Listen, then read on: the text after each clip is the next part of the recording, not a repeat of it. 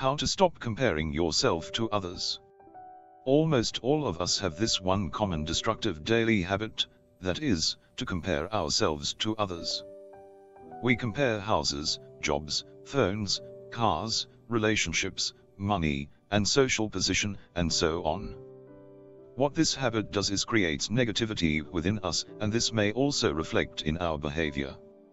So what should we do? How can we get rid of this habit of comparing? If this is what you are now thinking, then the 3 tips given below will surely prove to be of help. 3 ways how to embrace yourself. Number 1. Understand that you never will win if you do not stop comparing. Even if you keep repeating this in your mind, and realize this consciously, it will help. Despite whatever you do, how much efforts you put in, how hard you strive, there always has to be someone who is better than you or has more than you. Of course, you may feel nice if you buy a new smartphone, which is better than the one your colleague has. But pretty soon you will find someone who has a phone better than yours. So, understand that comparing is futile. Number 2. If at all, compare yourself only to yourself. Rather than comparing yourself with others, it will be better if you develop the habit of comparing yourself to your own self.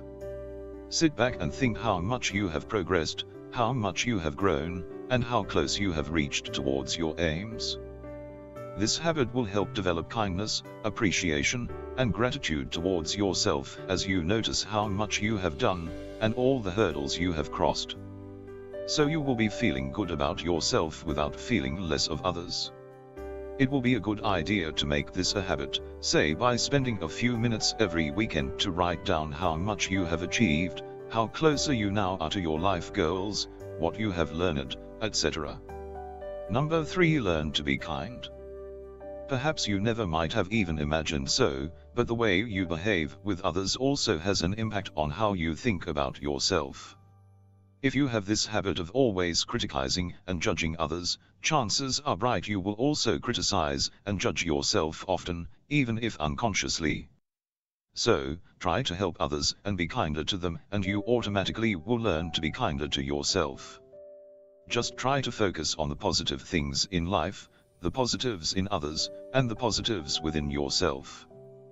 The more you start seeing just the good things in others, and in yourself, you gradually will stop comparing, and lead a happier and more satisfied life.